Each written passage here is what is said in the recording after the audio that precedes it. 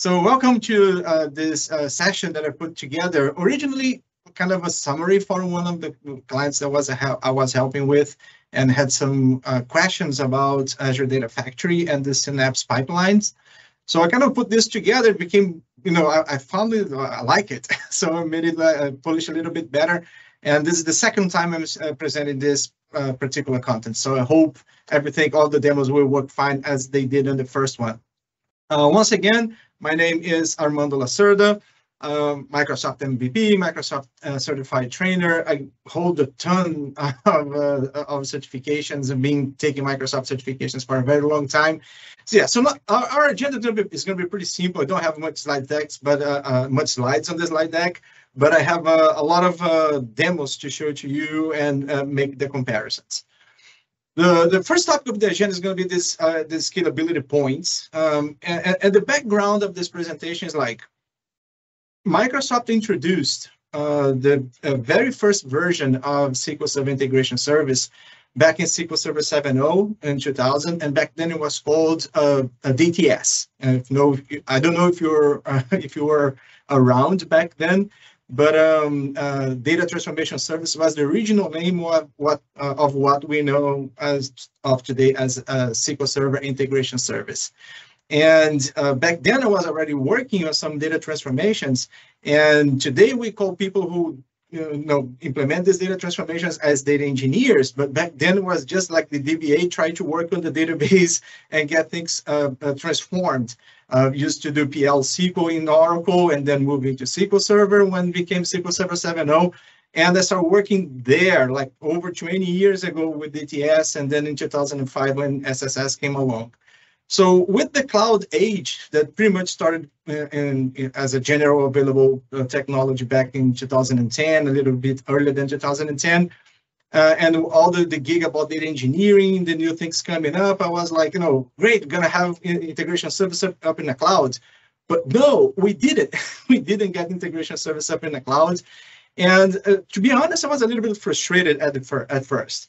And finally, after some conversations with people there at Microsoft, when we went there for some event, they finally got me to understand the problem with the scalability. So that's the first point we'll be looking together, why integration service is not an option for cloud computing, for ETL or ELT in the cloud.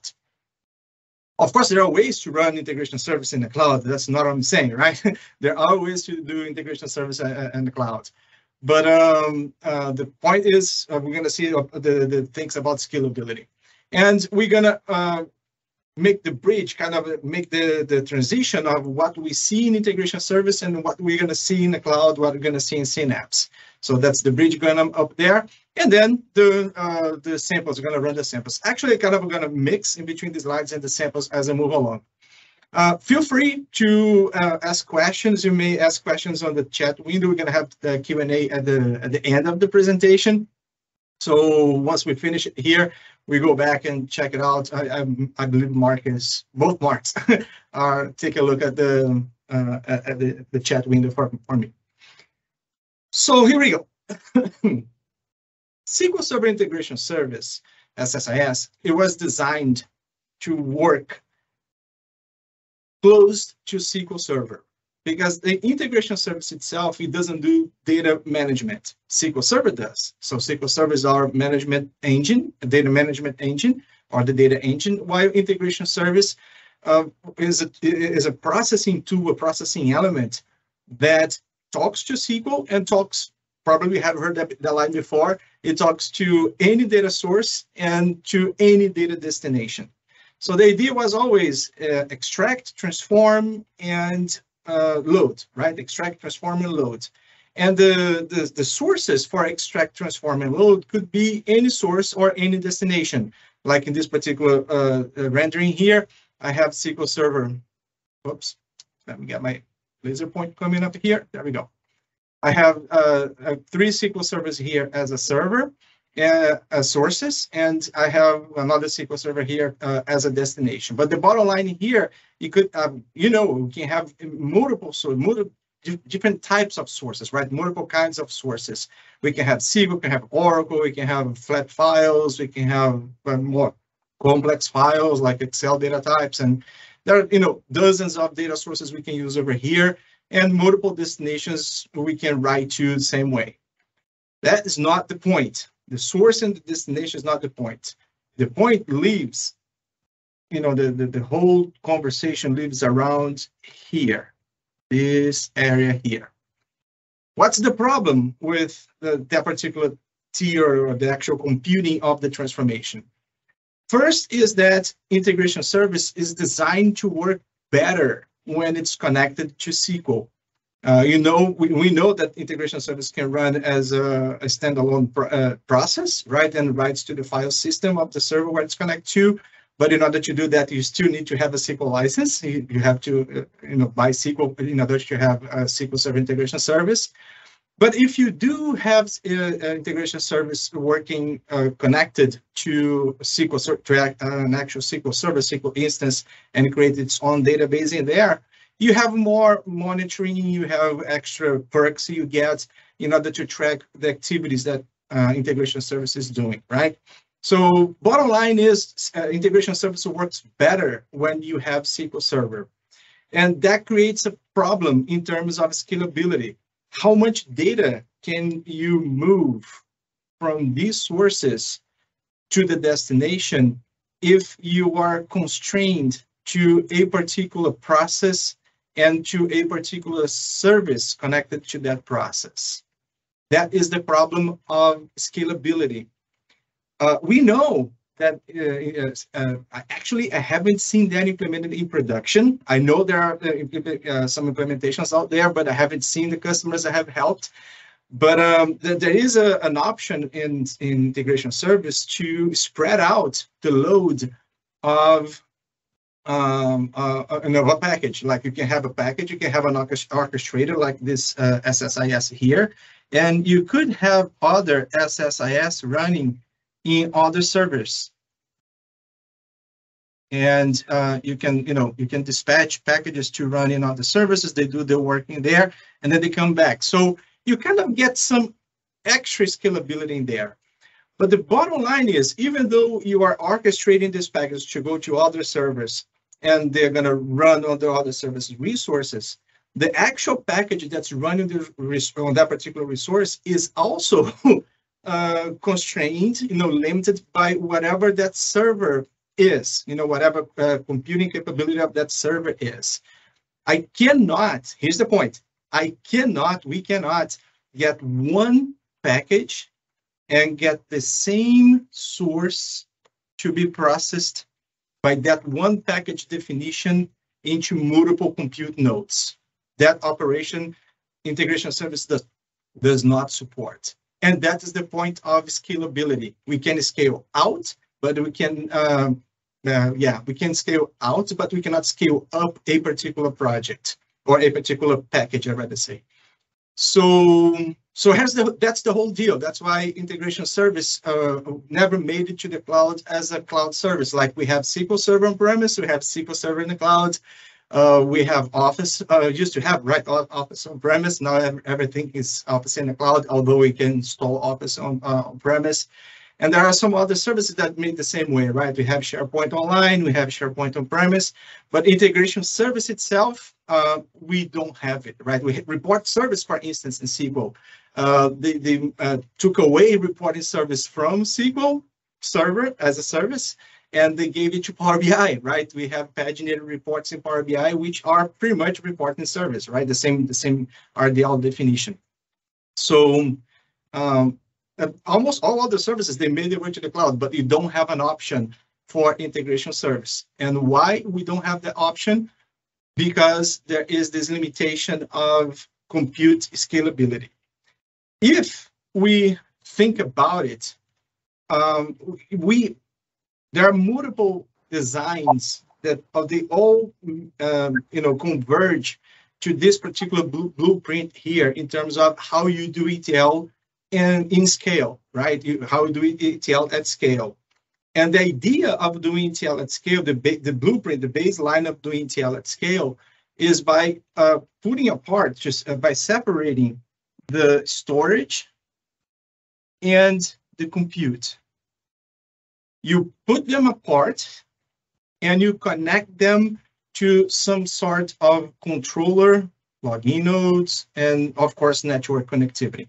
So the whole thing is SQL Server Integration Service is one process integrated to the engine, to the data engine, and that must be broken apart, right? You put that apart. And if you do that, if you break that apart, you should be able to have as many compute nodes. Let me switch here just quick. As many compute nodes as you need. And those compute nodes should be able to simultaneously, in parallel, go into the storage, into where the data lives, into the storage. If you think about this, you have seen this before. I mean, if you have been around SQL Server technology for a while, not long ago, you probably have seen this design here. And I forgot to load here my zoom in. Let me get my zoom in here just quick. There we go. Zoom in. Where's my mouse? Mouse is over here. Mouse is over here. Let me get that close here. So you have probably seen this this design here before from Microsoft documentation. This is the former PDW, right? The parallel data warehousing for SQL Server when implemented on premise. A lot of companies still run this because they have invested a lot. You know, the entry level for this one here was about $2 million just to get started. And if you look through this one here, it's pretty much an implementation of that design I had on the slide deck on the slide before, right, in the previous slides. What you're seeing here is multiple storage. As you can see over here, there are multiple storage nodes. These are NAS on-premise, of course. And there are multiple SQL Server servers. So this database servers here is the compute. As you can see, there are, I think the minimum to get started is like 10. And you get a spare, of course, but there are like 10 of them. And they, when the data comes in, each one of them handles a particular partition of the data. So when a query runs, the query can be distributed to all the nodes that hold a portion of the data that's being queried. And then we can have parallel processing. That's the name of the product, right? Parallel data warehousing. So we can have the slices being queried in parallel and then stitched together by the management servers. These guys here and the control nodes, right? Get the information got together and sent back to the clients. So this design here is an implementation that used to be from on-premise, this for on-premise, back on the days when we do that on-premise, using SQL Server as the data engine to deal with the data. Where is SSIS? Well, SSIS would be one of your client applications. You see, you have the client drivers that send information, send queries to the cluster, right, to the PDW platform, and your ETL load interface will be one of these clients. I'll get the mouse out of there. Will be one of these clients, and the information that would come out would land on a particular place where the ETL would send. But the bottom line here, and it's a very subtle detail that I need you to capture, is this. Even when it was on premise, SSIS was just an orchestrator, a client of the actual compute behind the data processing. And the data, if you really want that massive data processing, it has to be inside SQL Server, inside the data platform. It cannot be outside the data platform. And you would have to work with the data here inside the SQL database in order to have that parallelism. Otherwise, we go back to the 2 slides ago, we go back to one process dealing with the data that's being transferred over. So SSIS has never been the best tool to do data transformations at scale, even when it was on premise. When it was on premise, it was SQL Server, as you can see from this original slide design here from Microsoft. So that's why we cannot stay with integration service, right? This first collection of slides, I named it like this. We cannot stay with integration service because it doesn't scale. It's not designed for the cloud. The whole process distribution is not designed for the cloud. What we need is something like this. And there were other people out there doing some experiments, some implementations with other technologies. They were exactly this, following this particular pattern, which Microsoft did on premise, again, like I mentioned. And before Synapse came around in 2019, Microsoft moved or implemented this particular platform here in the cloud as a service, platform as a service called, and the name was Azure SQL Data Warehouse. So if you were around back then, you probably have heard about Azure SQL Data Warehouse. I was there. I had a lot of fun. We did some projects together here with Design Mind on that one. And it was a great product. But back in 2019, Microsoft designed to integrate that product, that service, right now everything's called service. Microsoft designed to integrate that service with other services. They're all involved somehow in data processing, data transformation, data crunching, and reporting. So they put all the products together and came up with Synapse. So Synapse, Azure Synapse, is not actually one service; it's a collection of multiple services inside itself, right? It's an umbrella name. One of the services that's in there is the former, this implementation here, the former Azure SQL Data Warehouse, which is now named the dedicated SQL pool. So what you see on this slide deck right now, this picture here, it's with some modifications, of course, is what what supports the dedicated SQL pool inside Synapse. But again, if this thing here, right, if this platform here is the dedicated SQL pool inside Synapse, who is doing the ETL, right? Who is doing the data transformation at scale, like a client for this guy here, or running the process out there? So the element doing that is another service inside Synapse called the transformation pipelines. So if I switch here just quick to the Azure portal, and let me get the Azure portal a little bigger in here so you can see that. Where is it? This one. I'm getting myself smaller here in the corner. And if I go here to Synapse, if I go here, so again, if you're just make sure you're all on the same page. This is the Azure portal, right? This is where you manage services. In order to work with Synapse and data transformation in the cloud, you don't need access to the portal. I'm just showing here the portal just for you to know that I have created a couple of resource groups in here with some samples that I'll be running on. And my Synapse is right down here, right? This guy here is the service that I have created for this demo. So when I click on this guy here, I get a link to Synapse Studio, which I already have it open over here. So I got a link for Synapse Studio, and in here is where I find all the services inside Synapse.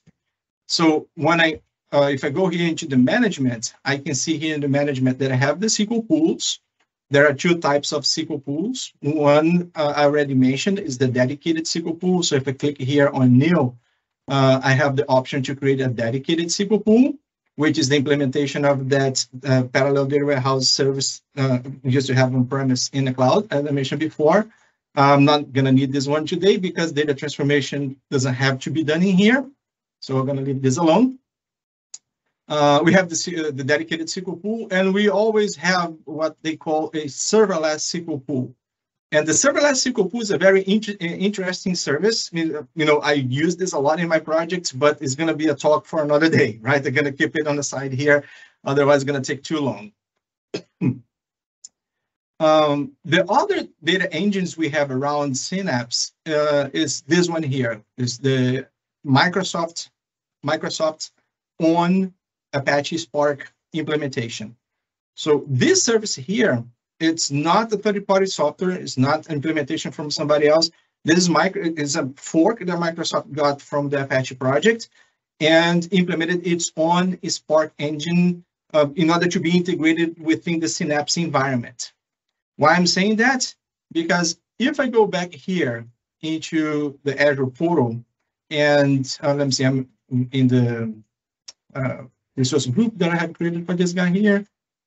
Here to the resource group for this demo, this session today. So if I go here and ask to create, ask to work with Databricks, Azure Databricks, Databricks is another Spark engine that exists inside Azure.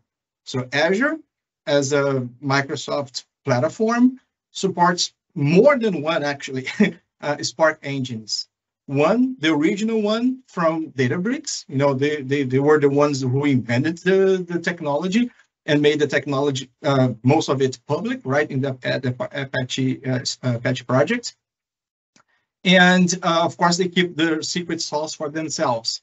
So if I go here and create a Databricks, I will have pretty much the same idea, right? In general terms, we would have the same Spark engine running outside Synapse, running Databricks. So you have two competing services in Azure doing the same thing. That's the one inside Synapse, the other one inside Databricks.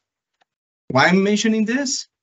Because Spark as a data engine was developed or envisioned, right? It was first designed for developers. So when you work with the Spark, straight with the Spark, you have to write code. Now, for us coming from integration service, we're familiar with the integration service tools, right? If I go here to Visual Studio, which I have opened beforehand with a package, a sample package from the sample database from Microsoft. So if I go here into Visual Studio and start working with integration service and start doing my data transformations, I'm familiar with this, right? I'm familiar with coming into the toolbox and looking to the control flow. Oh, still initializing. Okay, we give it another moment.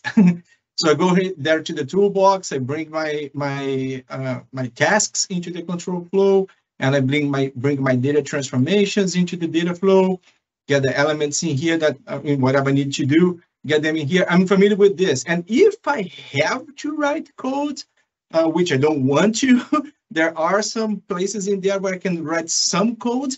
But the idea, I don't want to do coding, right? This one here is the idea of, I have my elements, and I just stitch them together, and we're going to go back to this one here to see these things in details. Now, the Spark engine, like, let me go back here to the portal. There's my portal over here. There we go. So back to the portal, if I look into the Spark engine was not designed for that. The Spark engine was actually designed for developers. So if I want to do something with the Spark engine, I would have to come here into the develop tab, or yeah, I think they call it tab in Azure Synapse, or the same thing in Databricks. And from here, I would create a notebook. So I would come into the notebook, and here in the notebook, I would start writing code. Let me get out of the way here. Let me see, it's asking for something. Nope, just showing the properties. Back in there, all right. So here, as you can see here, the default language I was selected when I created a notebook was PySpark. And I have options for language in here. I could do, because I'm Microsoft platform, C# is an option there. It wouldn't be an option in Databricks. But Python, PySpark, or Spark SQL, I can do. And here I would go work my codes, meaning I don't know, doing import of some library and so on. Meaning there is no visual elements to work with. So for DBAs, they are used to do data transformations in integration service. This one here is too big of a leap to get in there. So what Microsoft came up with when they came in Azure, when this thing was translated to Azure, is to have another service on top of this that we are seeing here right now. This particular one is the Spark engine for the Spark notebook. I don't have a cluster yet. I have to create a cluster here, I think.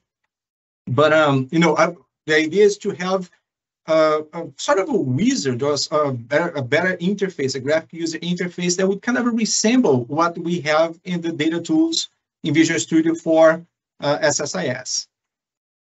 With that idea in mind, what Microsoft came up with is this one here, is Data Factory, Azure Data Factories. So this particular service, Azure Data Factory, it does ETL, the idea of this more than ETL, does orchestration, does a bunch of other things. But the compute behind this one here is actually Databricks.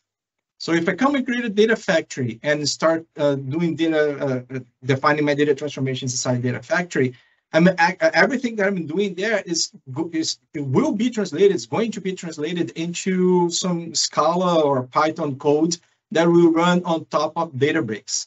So when you do data factory, you're actually doing Databricks. But if you are doing Synapse, you are actually doing the Spark pool for Synapse, for the Synapse service. And what is known as data factory outside Synapse, in Synapse is called the integrated pipeline.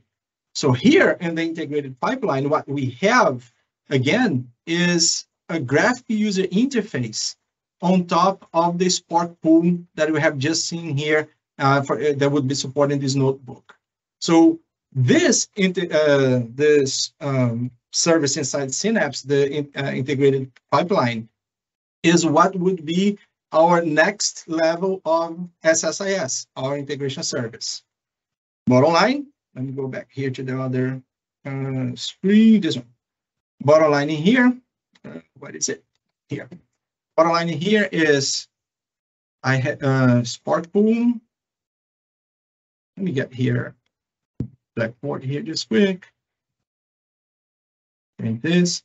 So we have Databricks and Synapse. Inside Synapse, we have the transformation, integration, rather.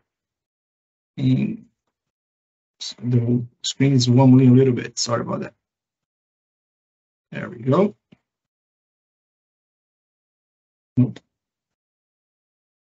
Integration pipeline. These two guys here, they are based on Spark.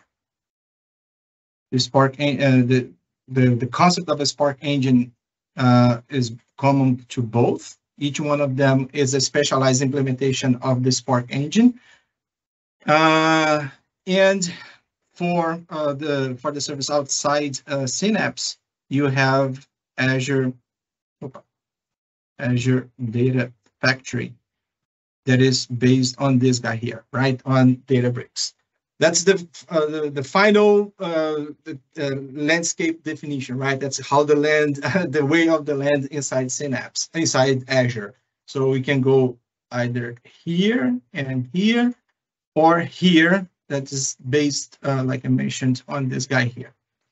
And for the rest of this presentation, we're going to focus on this one here in integration pipeline in Synapse for basically two reasons. One, because I'd rather use Synapse than the Databricks because it's cheaper, right? Databricks has some price overhead for the Databricks license. The second one is Databricks is always ahead than Synapse. There is always something new, something specific inside Databricks that Microsoft ends up at some point will catch up inside Synapse. But if I'm not living in the edge, right, if I'm doing regular data transformation with the regular libraries that are out there, 95% of the cases out there can be implemented to use the regular Synapse integration pipeline. And one last thing is both of them, both Databricks and the integration pipelines inside Synapse, they're all based on the data lake. And they share technology, both regular Parquet files or the Delta Lake with the Delta table. They are fully compatible with each other, which means that I can run all my transformations inside Synapse. And if there is an edge case that I can only implement using Databricks, I can point Databricks to the same lake, to the same storage, and they would share the same files, which in SQL, you cannot conceive that. if that would be, if we have to translate that into SQL, it would be like have SQL Server and some other process sharing the same MDF and NDF files with the transaction logs. So that is impossible, right, in SQL Server, but it does happen inside Azure, with Databricks and Synapse. So with that in mind, if you have any questions about all of this approach and these bridges and all of that, please keep posting your questions in the chat, and I'll be back to the chat in a few minutes, right, in about 25 minutes. So let's go to some demos here and some bridge. So this is the bridge time. So you are an integration service person, right? You are the integration service guy, and now you've been promoted to data engineer. You're going to do data transformation up in the cloud. But you are familiar with this, right? When you open integration service, you have the control flow engine, and you have the data flow engine, and you have the data flow inside the data flow engine. It's what I had here in the virtual machine. Let me get this guy back up.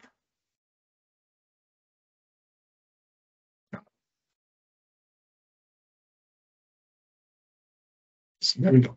Get this guy back up. There it is. And let me get this screen bigger.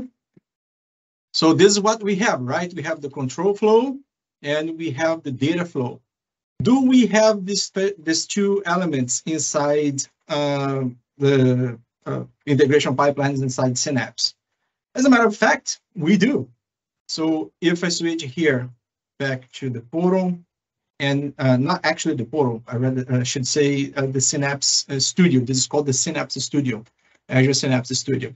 So if I go here inside the portal, what I see here is this definition of the pipelines, the integrate pipelines. I don't have any at this moment. Let me close this notebook here. That was just to show you the elements of the notebook. So let's go ahead and create, instead of creating a notebook, we are creating a pipeline. So notice that as we move around, if I'm going to develop, I have options here that are related to the develop side of Synapse. So I can do SQL scripts for the dedicated SQL pool. I can do KeyQL for the data explorer. And so far, so notebooks, like I mentioned before, and data flows here too. I'm going to get to the data flow in a second. But if I want to do the graph user interface, not writing codes, so I go into the integrate, and here in the integrate, I will see here my pipeline. So I can go ahead and create a new pipeline. So when I create a pipeline, that is the idea, very close, of an integration service package. So this would be one of my packages, because inside the package, like I have in the slide deck, let me get the slide deck here again. When I create a package in integration service, I have the control flow engine and the data flow engine, right?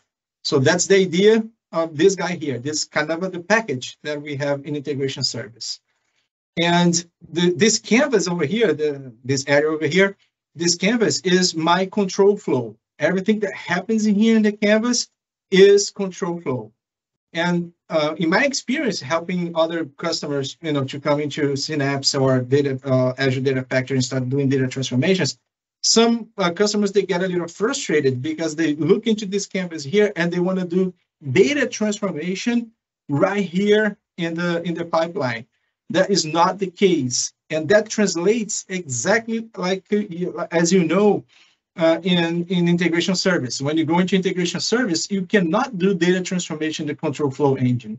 You only do data transformation in the data flow side of the package, right? Never in the control flow. Control flow is for orchestration. And that's exactly what happens in here.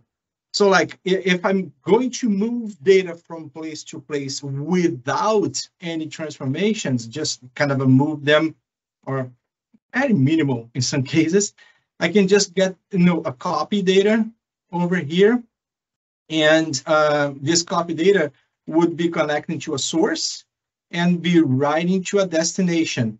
And of course, job security, you always have to learn new terms to things you already know. In SSIS, we have a source and destination, right? Here we have source and sink. And the first time I saw the word sink, and the first time I read it there, I was like, sink? Why sink? And then it makes sense. We're talking about working with data lake in the cloud. So usually you want to save to the lake, so you're syncing something into the lake. I think that's the mindset that was there when this guy started working with this. The bottom line, this is the destination, but no data transformation. This is just copy things over.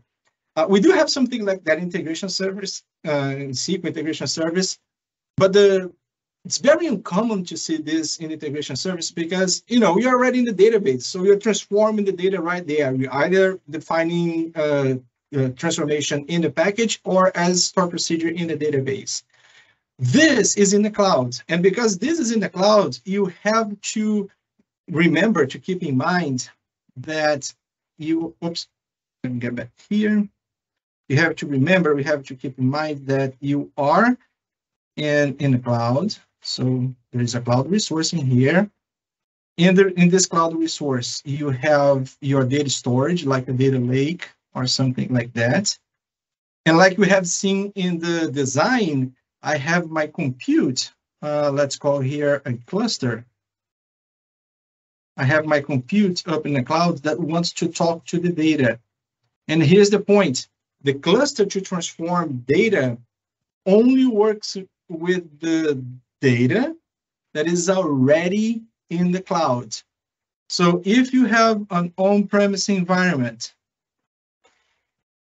and there is a SQL server running on that on-premise environment or Oracle, whatever it is, and you want to have this cluster processing the data that's in here, first you have to copy that data from whatever it is inside the Azure cloud, inside the data lake, or data lake is your best option, right? You don't want to have like SQL there storing your data or any other data engine, right? You really want to have a data lake. So because everything is working in here in the lake, and you can only transform data that's already in the lake, you always have this copy activity going on in your control flow. So if I go back here to the Synapse Studio, usually you see tasks starting like this. You have, oops, sorry, it's over here. You have an orchestration of data coming from some source to some destination. If you are doing like reading from a web service, some web source, you have controls for reading from the web, like this one here. You can get some more real estate. I got this thing big so you guys can read it better. So let me collapse some stuff in here so we can see things better. So, from this one here, I could come in here and set it up for whatever REST APIs giving data, right? Presenting a data set to me, to the engine, and then I could move on and save it somewhere else.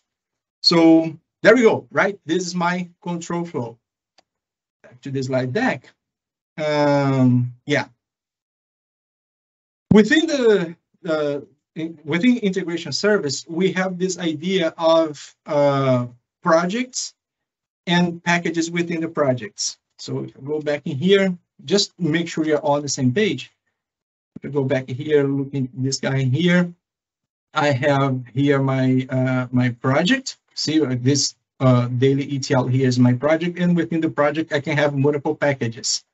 And this project, within the project, I can have packages orchestrating the execution of other packages. I could come here into the toolbox. Hopefully it's already there. Nope, still not there. Something happening here. Toolbox.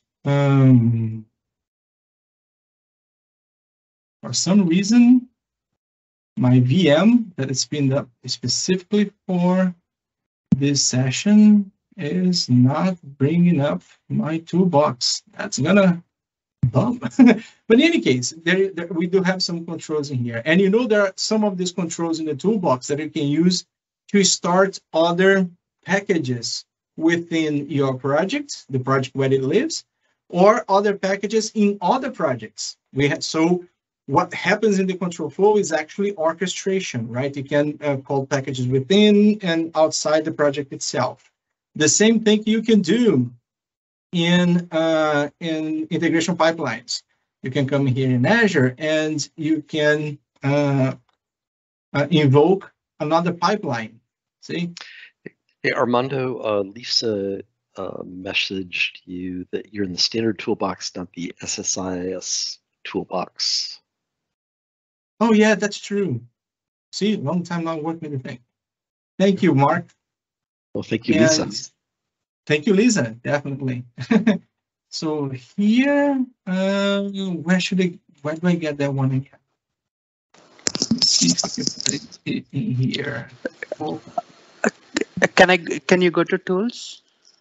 Tools.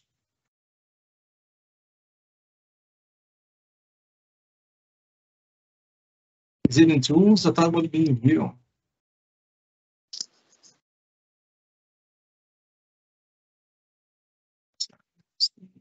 Here's the toolbox, but I don't see the integration toolbox. Lisa, you are correct. There is a toolbox and there is the integration pipeline toolbox. Now, it should have shown there for me. Yeah, it's not even showing as I right-click in here. Should have shown in here in this place here for me. Don't know where it is. It must be something with the installation. Sometimes when these VMs, when they deploy these VMs, they need to run some updates. It's probably missing some updates. Let me close this and try to open it again, see if it pops up.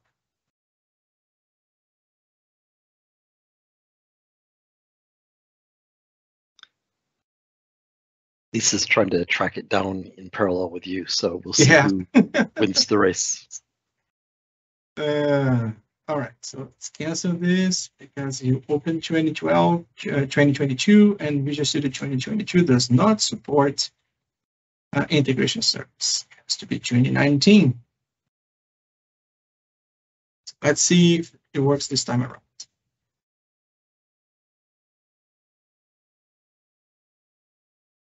You can do it. I know you can do it. Search toolbox. Project is low, background tasks are still running. There's something still going on under the hood, and it's probably loading this toolbox in here. Yeah, but it's not really important, that important for this demo. We can live without it. So the bottom line is, if you have your integration service there for you, corner. Say that again. Can you try the right side top corner toolbox icon? The right side. Right side. Right side. On the top, you have toolbox icon. This one here? No. Move left. Left.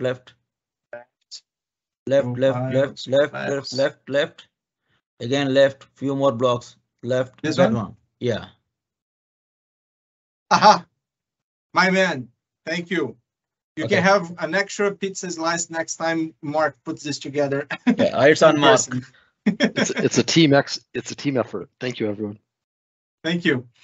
All right, so yeah, so in here, right, you have these guys. See, you have execute package task. You can send to someone else another package, or process outside outside the integration service. So yeah, so this whole thing here, it's all about orchestrating. And again, thank you, Lisa, right? And the other gentleman who just showed me that toolbox there too. Didn't catch your name, sorry. It's me, so, say it again. Ati. Arvi, thank you, Arvi. Ati, A-T-H-I, Ati. All right, thank you.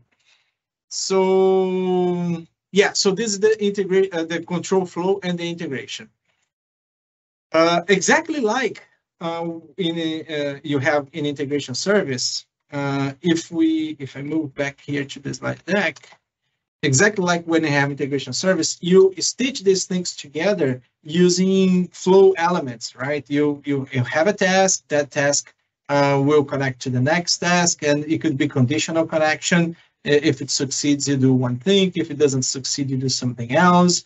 Regardless if it succeeded or not, you do something else, another thing, right? Just on completion. So the same approach that we have in integration service, which we can see here in Visual Studio. right? Like in this one here, this task will be done if this first one here succeeds, right? When it completes and succeeds. If I want to do something else in case it fails, I could just grab another task in here and say that I want to get this guy here, and this guy is when it fails. Failure. There we go. So it goes like that here in integration service. The same thing, exactly same approach happens in the Synapse integration pipeline. So if I go back in here, I have already three of my tasks in here. So let's say that if this web process here is able to load some CSV files from some source. So I want to do the copy data from that CSV file to someplace else without data transformation. And in case it fails, I want to add another one in here, or in case it fails, and get this guy, whoops, connected over here. And now I have crossed the wires there, but you got the idea, right? Oops. I don't have much space in this. Let me decrease this here a little bit. There we go. Better. We get this guy down here. Okay, so you see the exactly same idea. If you are an integration service person, you're not too far from working and defining your flows and the elements you want to get done here. Just keep in mind that your pipeline is your orchestration element. And you are in a different environment, so you're not going to have the exactly same tasks you would have in integration service. If you look around here and by the way, those tasks here in integration pipelines, they're called activities. So if you have like, if you have to do some orchestration, let's say you have to call an Azure function. So you got an activity here for Azure function. See, it's not a task, but it's called an activity. And if you are to invoke some legacy application that's running, legacy transformation that's done in HD Insight, you have to do some Hive execution there, and so far, so on. Or start a machine learning retraining elements. So all the orchestrations that are available is here, and you can expand this, right? There are options here where you can write code like you would do in integration service. What else? Let me think. All right, let's go back here to the slide deck. Let's see what's next in my plan here. So yeah, so we have these guys. Perfect. Oh yes, so this is all orchestrating activities, right? It's all orchestrating tasks from point to point, but not doing data transformations. But like I mentioned before, in this case in here, before I can do any data transformation, I want to make sure that the data comes into the lake. So usually you will have this copy activity here that will bring data to the lake at some point. Now, this introduces a particular challenge that we usually don't have with integration service. When we do integration service, let me call my whiteboard or blackboard here again. When we do integration service, SSIS, and we have SQL here as a destination. Let's say we have CSV files from a source. Usually this CSV file here is on a server, is on a file server, or an FTP server someplace else out there on the internet, or perhaps through a VPN tunnel to some place. But in general, this source here, the access to this source is like in my on-premise network or on an external network that I established the connection. So there's nobody coming into my network. The SSIS is going out, collect the data and bring it in. So it's always on a secure and somewhat local network connection. Right, we admit that we have those network security rings, so we kind of assume that integration service is running one of those security rings. When we do cloud, that's not the case anymore. if my source is SQL, like I had before, if my source is SQL and I need to get that source into the cloud, and first it needs to land on a lake, right? Get it on my lake. The pipeline needs to reach to my on-prem SQL, And of course, here, there is a firewall blocking this, right? So that connection is a big no, right? Big no from any company, right? They're not gonna pick a hole in my firewall just for Azure to come in and collect data. So like it is in Power BI, like it is in Azure Data Factory, and many other services from Microsoft, from Azure, what actually happens in here is we end up creating, let me erase some of this. We end up creating and deploying on the on-premise. Here's my firewall again. Behind my firewall, right? On the on-premise, we create some sort of gateway. And the gateway in this case, specifically for Azure Synapse Pipeline and for Data Factory too, the name of this gateway here is called Integration Runtime. And the Integration Runtime, or IR there, Integration Runtime, it exists both for cloud sources as well as on-premise sources. And when it's on-premise, it's known as self-hosted integration runtime. And that's something I cannot really demonstrate in here, but I think you don't have an integration service, but you do in SQL Server integration service, but you do have in Synapse Pipelines and also for Data Factory. And that is needed every time that your source is on a private network, either on-premise or even in the cloud through VNets. You need to have a self-hosted integration runtime if you need to get data. So this is an extra. Regardless if you have this or not, we end up, in order to bring data from sources to the lake, we end up creating these things here in, oops, my mouse, here we go. We end up creating these things here, in this is called the source data set. And with the source data set, let's create a new one. I don't have any here. Let me get it out of this place here. So with this source data set, I come to see all the supported sources that Synapse integration pipeline can read from.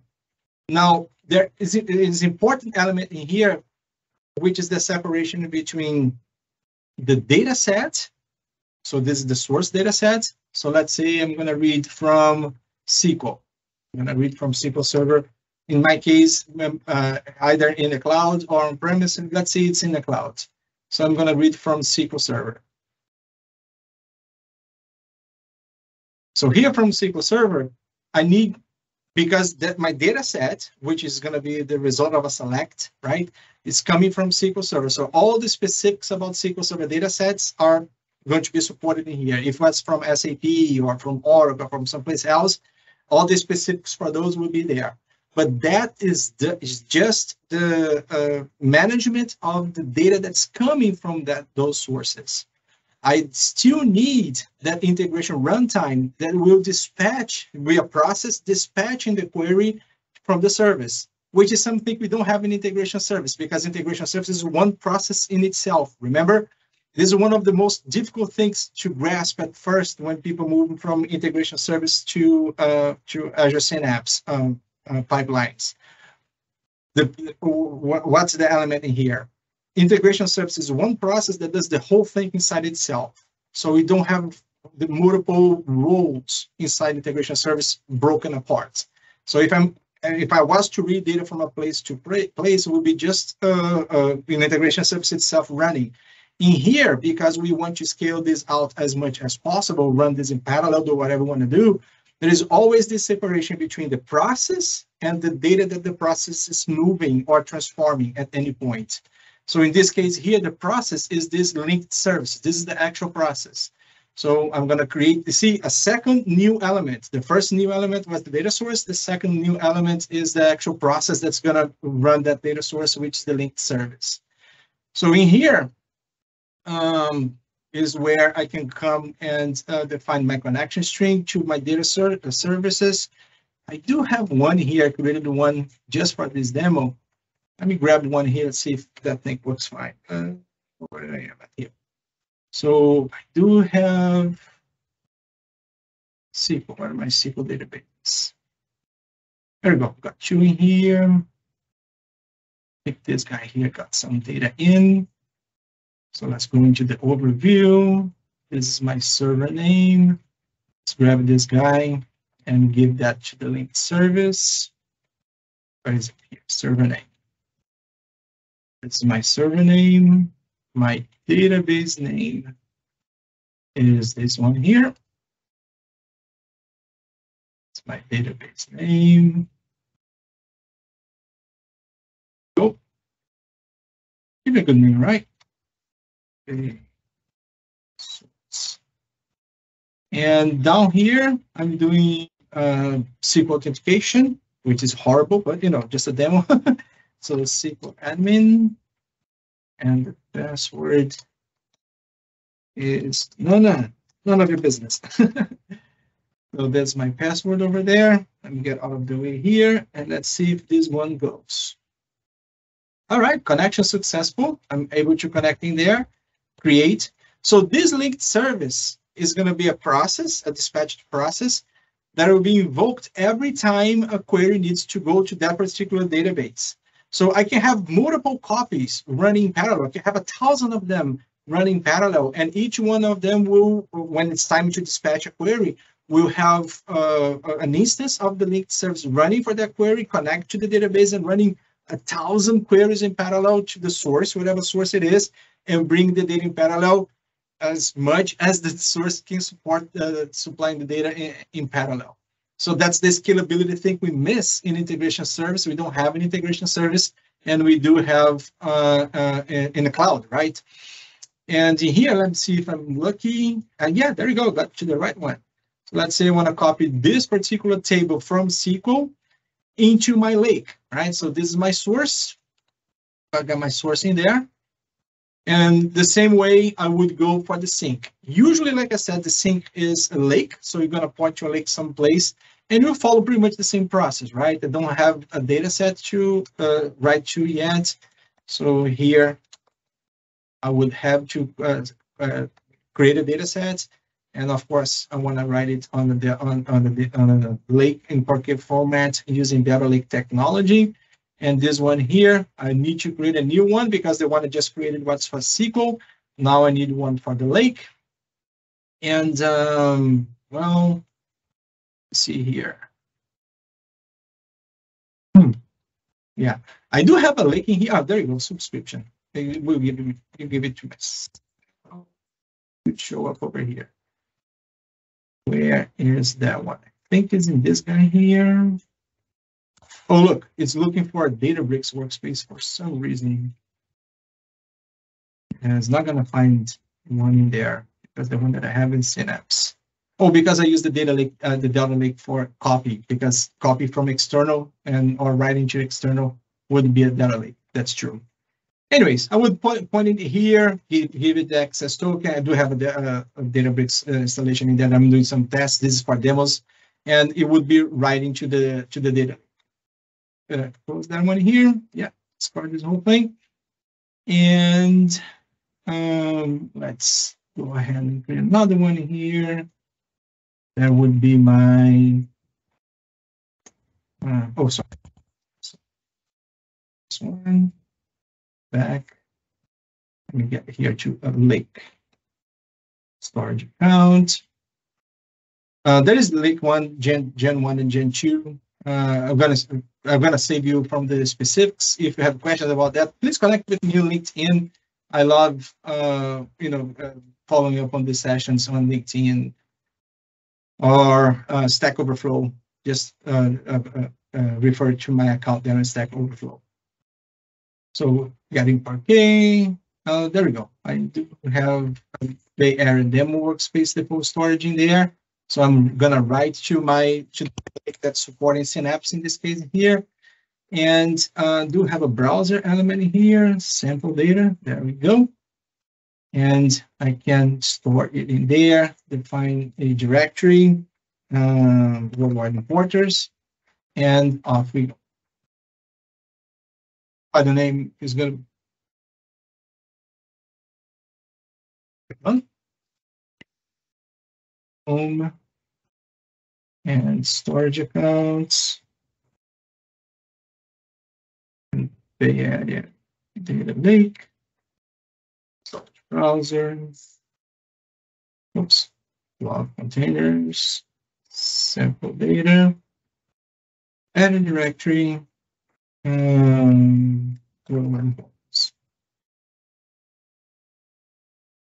the guy in there, back in here, hopefully, oh, screen port. Why did it say screen port?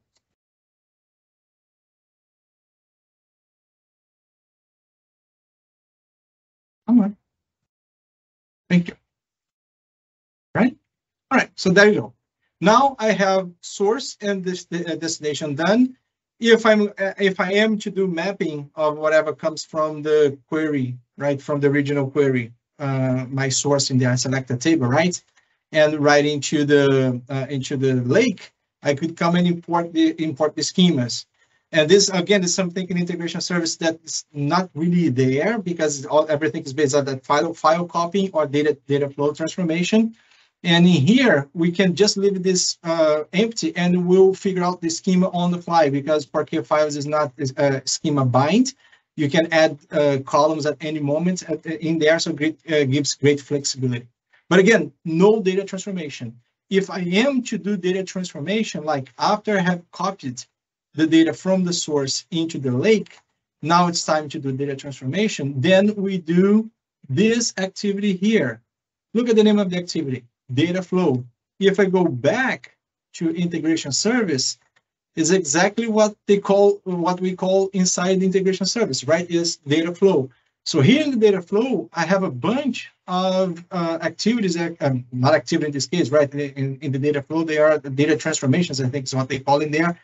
Data transformations that are specific to integration service to get the data from the source, transform, process it, and then write to the destination with changes. And if I go into the pipeline, into Azure Synapse Transformation Pipeline, if I click on this guy here, which is the editor for the data flow, the little arrow over there, I will get, hopefully it will pop up. Come on. Of course, it doesn't want to live demos, right? Like that. Come on. Let's try this again. This guy here. One here. It's two. Yep. Okay. Let's go here or here. Okay.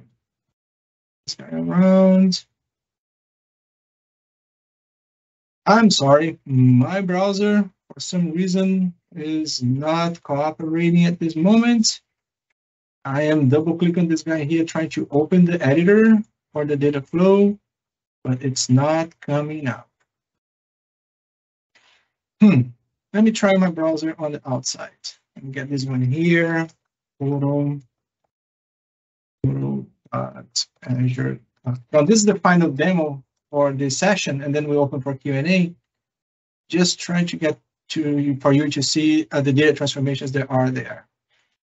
So I do have here my Synapse Pipeline, my Synapse service. Let's open the studio. Because I was browsing from the virtual machine, so perhaps there is something wrong with the virtual machine, with the browser there. Let's see if it works from here. And again, by the way, let me go back in here. Yeah, you see this number 3 over here? It means that I have not saved this pipeline yet. And if I try to save this pipeline, to publish it, to get it to store that code into the repository, it's not gonna let me because I'm missing a lot of parameters in there. So just because of that, I'm gonna go in here. Oh, sorry, in here and do a new one just to get the data flow. Pipeline, move, data flow. Let's see if that goes from here. No, there's something else going bad in here that's not letting me do it. It's not letting me do it. Let's go here. Settings. Oh, there we go. Let's get this new data flow. Oh, there we are. Now we go. From that one, it worked. So here, you see, like in integration service, I have a source and I have a destination. Where is it? Sink. I have a source and a sink, exactly like in the, what's the virtual machine again? Let me get here, Visual Studio. Exactly like this guy here. I have a source and a destination. So I have here a source and a sink inside the data flow. And if I want to do transformation in the data, I just click on this plus sign here. And this is the toolbox that I would have an integration service, but specific for the data flow inside Synapse integration pipeline. So we can do operations like we would do in the regular integration services with some extra options in here specifically for the cloud. And the compute of this one here will be associated. This is just the code, right? This would be like, it's going to be translated into code when we run. But the actual compute of this one here goes, like I mentioned, into the clusters, right? When you get to execute this pipeline, you have to specify a cluster that will define, how big and what kind of a parallelism you will be able to achieve with that one. So if I go here into the management of Synapse, sorry. If you go into the management of Synapse, I can go ahead and create my Spark pools. And within my Spark pools, I can define, how many processors and how many parallel elements. Actually, the number of nodes the processors are over here. How many processes each node will have.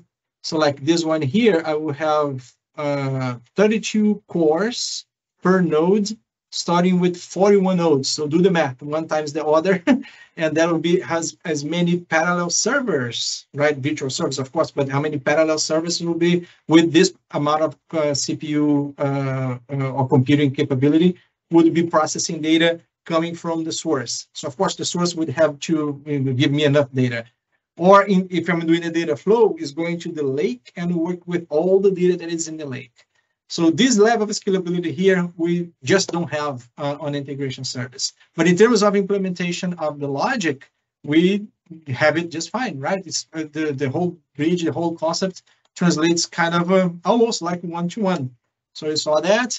We saw the package and executing the package, and all these elements that we have seen, they have some sort of a relating element inside integration pipeline. One last thing in this one here is the integration pipeline has way more elements than what we're seeing here. But you get started, you see you can really translate the basic elements you have in integration service to the pipeline. So that's the content I have for tonight. I hope you have learned something new about all of this. And now I'm going to open for questions and answers if we have any questions there.